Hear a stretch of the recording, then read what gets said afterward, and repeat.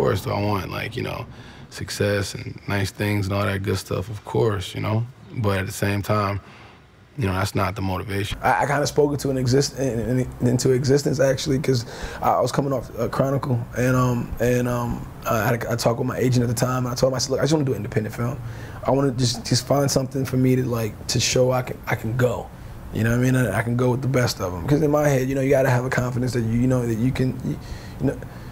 You know, I was 25. You know, I was ready to show, you know, you start to smell yourself. You know, I'm working out a little bit. You know, I'm like, okay, I'm ready to kind of like, you know, get in my big boy pants and show that I can try to carry a film.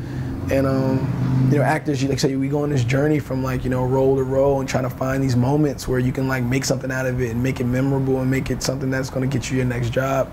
And when the script kind of came along, it was like, it was perfect. And what I wanted to do in my life and my career at the time, and what Ryan wanted to do in his life and in his career at the time, just kind of seemed to like mesh and kind of fall into place.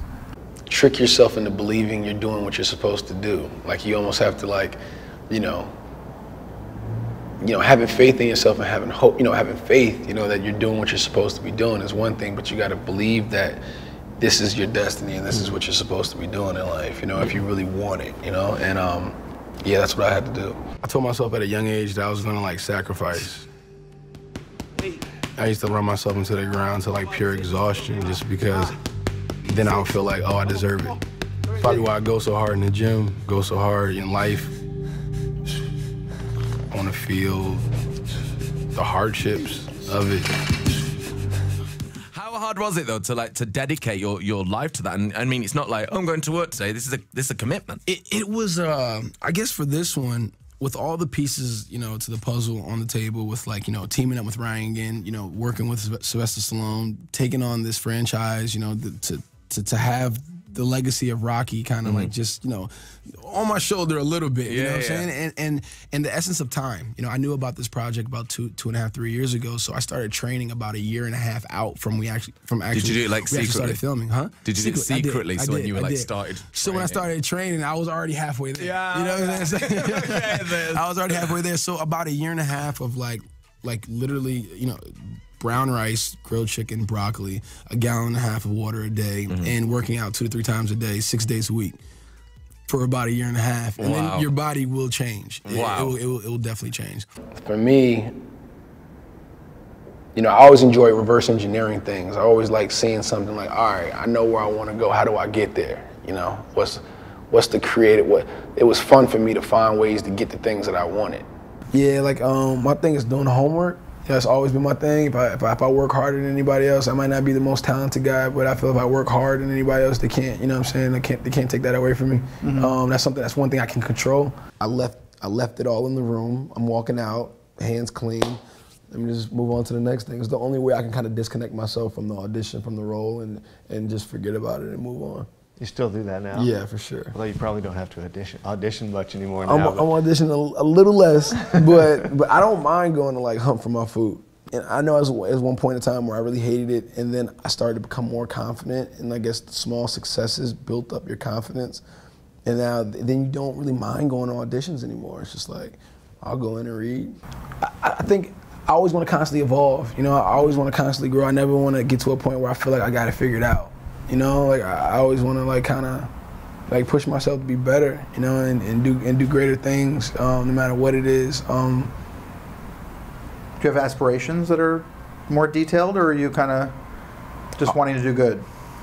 No, I mean, you know, I want to be the best. I'm a competitor. You know, I like to compete. You know, like growing up with, you know, with the name Michael Jordan, you know, I've always had a certain pressure on myself, and always having to kind of like, you know, prove people wrong, and I just kind of like put an instant chip on my shoulder of wanting to just to be great, you know, and do great things. Yeah, I mean, honestly, he's the reason why, you know, I have the self-confidence to go out there and do it, to be perfectly honest. Just like representation is so important, you know, on screen. I think behind the camera also, to see somebody my age that's, you know, taking the responsibility of, you know, however hundreds of millions of dollars this project is, it's inspiring. It's let me know that I can do that as well. And then he also, pushed me and told me there's never a perfect time, so just like suck it up and just go ahead and do it. You know what you're doing. So just to hearing that from him definitely pushed me to wanna get behind the camera a lot quicker. And I think as a human, sometimes you feel like you always gotta wait for the right time, what makes sense to you to actually start executing, to actually stop making excuses, to doing the things that you always really wanted to do. And I'm starting to find myself, and I'm guilty of that.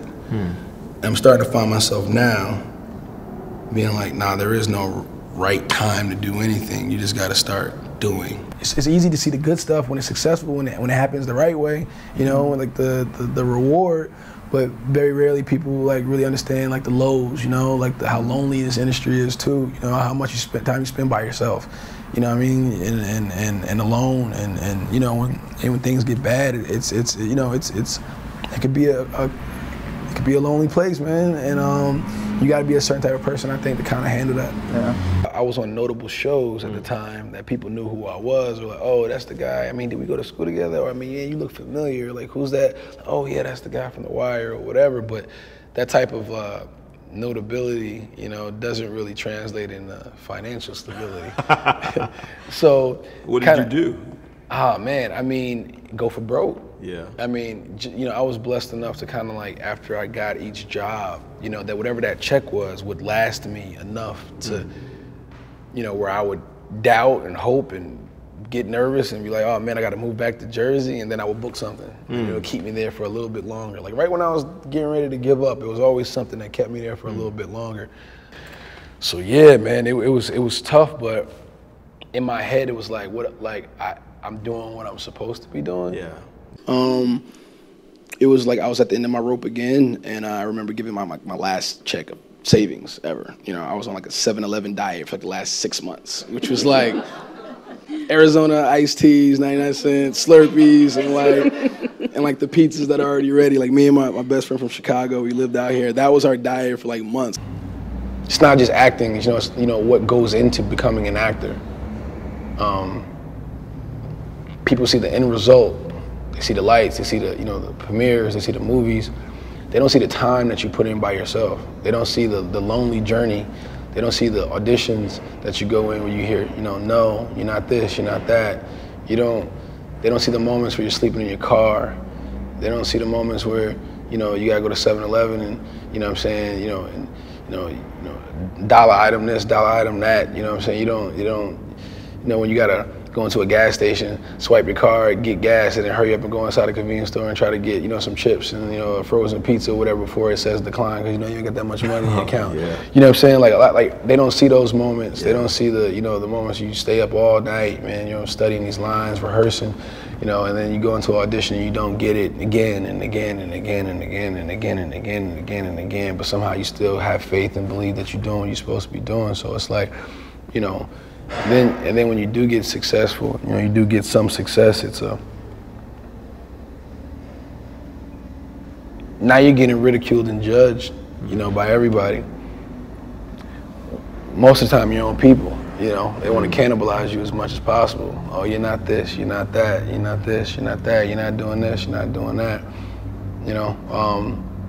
It's tough, it's tough, but for the same people that you're trying to uplift and you're trying to do things for, and also help people, man. I'm really big in the next generation. I feel like that's the only way it's going to get better moving forward, is if, you got to leave this world in a better place than it was when you came in. I'm born in '87, dash, question mark. I don't know when I'm gone, you know what I'm saying? But I want to work on my dash, you know what I'm saying? I want to work on that time that I'm here. And it's, if I can make it easier for the next round of filmmakers and the next round of actors coming up, I'm